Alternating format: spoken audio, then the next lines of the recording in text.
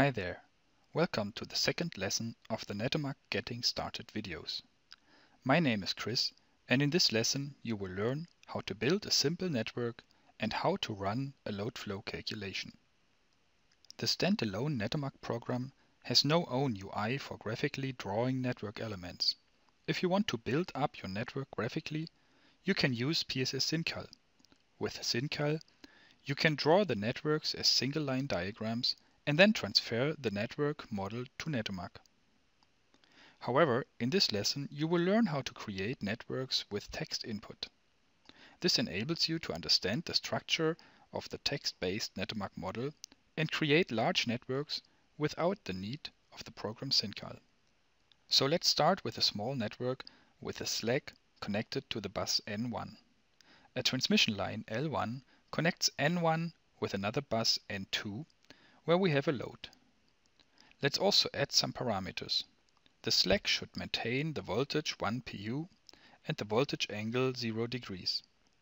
The load should consume the active power of 1 MW and reactive power of 0.5 MW.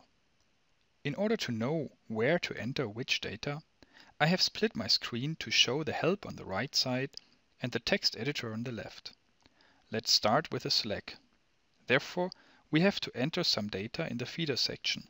Here we define the branch name, the voltage, the short circuit power, the R to X ratio, the C factor, and a multiplication factor. After adding the feeder data, we still have to add the slack network element in order to associate it with the topology. Therefore, we look for the slack network element in the help. A slack is always identified with the letter S in the first column.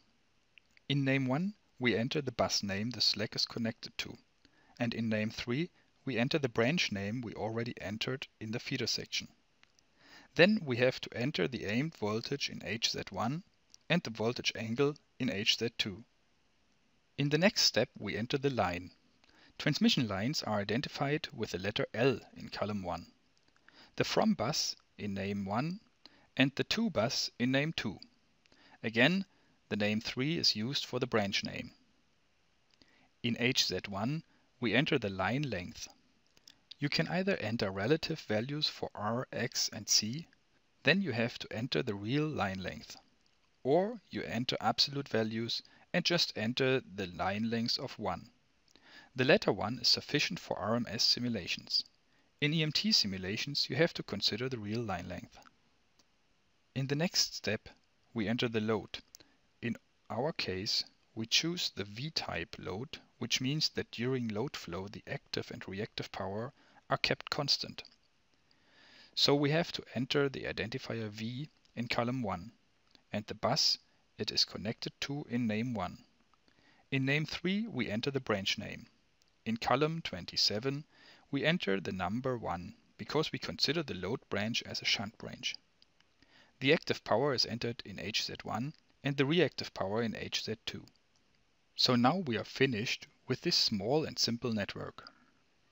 We have a slack on the right side which provides all the active and reactive power required to hold the voltage magnitude and angle constant. And we have a load connected to that slack via a transmission line. In order to see if we did everything correct, we can now try to run a load flow calculation. Therefore, we choose the function load flow under the menu item calculate. Immediately after the load flow calculation, the table with the results is shown by the program. Load flow results are structured in two tables, the load flow node results and the load flow branch results table. The load flow node results table shows all the buses in the system with their related voltage and the solved voltage magnitude in pu and kV, as well as the voltage angle. The load flow branch results table shows all branches, including the active and reactive power flows. For example, here we can see what the slack has to produce in order to provide the power to the load, including the losses. Here we actually see that the active power of the slack is below the power of the load. This could actually not be if we did everything correct.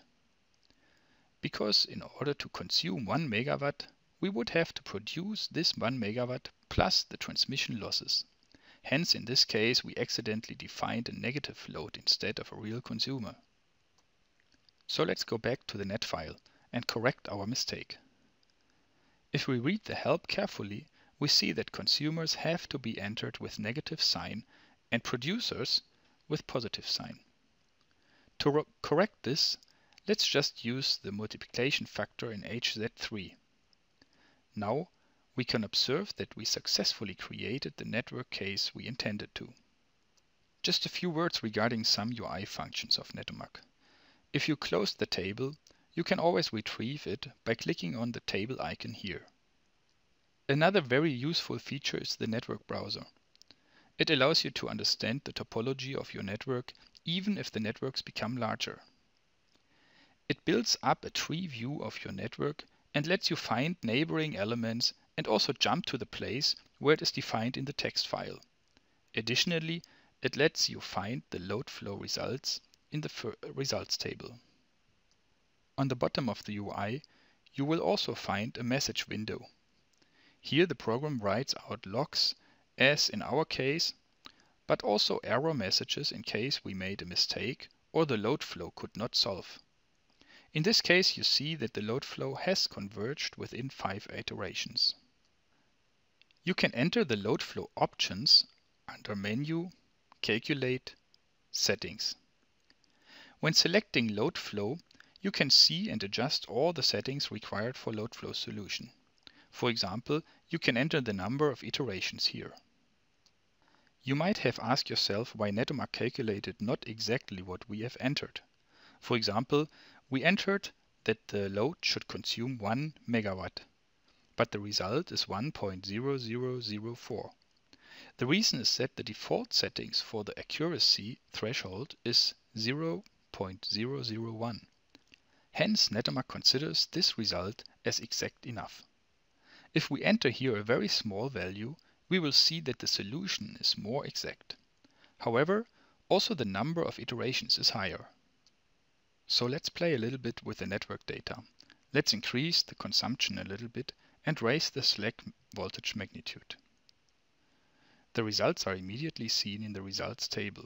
As we can see, the line is still loaded below the surge impedance, because the receiving end voltage is still higher than the slack voltage. Hence, let's increase the consumer once more. So let's increase the network model a little bit. Let's create another line from bus N2 to N3 and add a generator which produces 10 megawatt and keeps the voltage constant to 1 pu. Therefore, let's just copy the existing line and just exchange the from and to bus. A generator node is usually defined as a PV node. This means the power and the voltage is kept constant.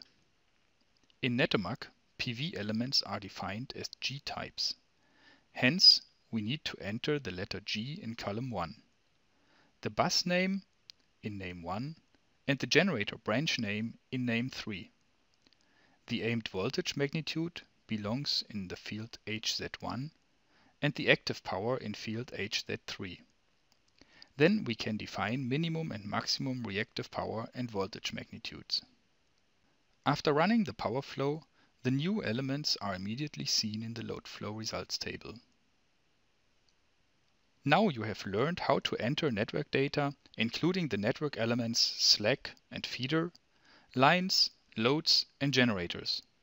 Feel free to play around a little bit more with these functions.